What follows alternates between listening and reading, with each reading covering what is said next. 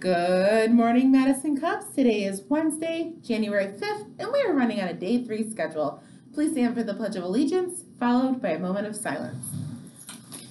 I pledge allegiance to the flag of the United States of America and to the republic for which it stands, one nation, under God, indivisible, with liberty and justice for all. You may be seated. Okay, boys and girls, today for lunch we have mini corn diggity dogs, Diggity, diggity. cracker and protein bistro box, or an Uncrustable PB&J sandwich. All great choices. Love them all. Okay, so this month, every month we've kind of been highlighting a person of interest Yes. that has really just gone above and beyond and they've overcome like some obstacle in their life. So we talked about Michael Jordan, just all sorts of people during the first semester. So this month we're talking about Jessica Long. And yesterday, most of your teachers probably showed you a video about her. If they didn't show that, we're going to ask everyone to show it today. It's just a little biography that's going to give you a little bit more information. But Jessica Long is a Paralympic swimmer. And she has, her legs are not fully present.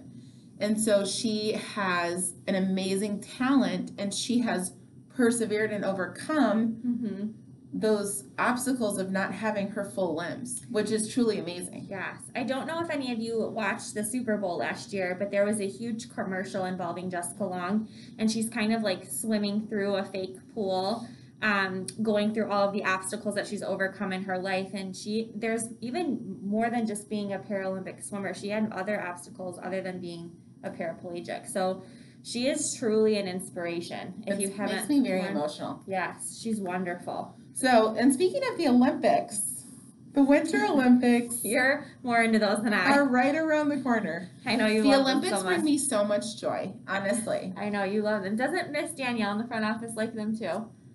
I feel like I've heard you talk Who about doesn't? I just honestly, like the Olympics, sorry, 2 weeks, Mrs. O'Brien, obviously I'm working during the day, but at nighttime I'm watching the Olympics. I really do enjoy the one where you like shave the ice down with the thing that's like sliding across it. What's that, like what is that?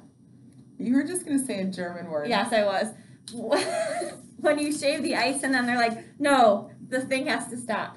Well, Whatever that game is called. If I know someone what knows. it's called, but I want our boys and girls. Basically, it's a piece of ice, and there is a round Disc? stone, and you have to.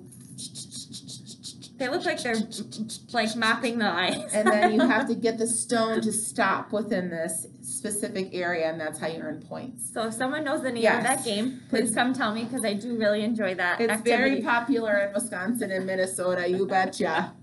Well, it's because you have all the ice there. But I just have to say my favorite winter Olympic sport is ice skating. Figure Women's skating? ice skating. Okay, That's not it. the couples. I like when they Ice throw them up dancing's in kind the of air. fun too. Okay, And I also really love the moguls for skiing. I don't know what that And means. also speed skating. Okay, I think you like too many. All right, enough talking Anyway. over. Can't wait. That's not for another month though, so we'll get a lot of more opportunities to talk about the I Olympics. truly cannot wait. I think they're in Bated breath. China this year. That sounds like a lovely place to be. I don't know. I'll pass. Okay. Okay. Please remember to follow your Cubs' expectations so our vision can come true. And our vision is, in an ever-changing world, we can lead, we can learn, we can inspire. Thanks, and Have a yes kind of day. Bye, Cubs.